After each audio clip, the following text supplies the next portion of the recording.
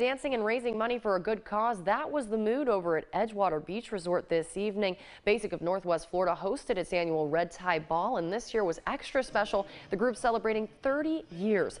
The evening including food and quilt displaying honoring those women who have died, or those who have died from HIV.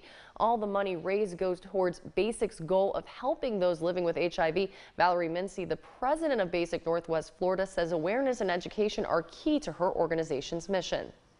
We haven't eradicated the disease. Unfortunately, people are still becoming infected, not at the rate that it used to, but even when one person becomes infected, it's very important that we continue this work. Proceeds are also helping to grow their HIV prevention program.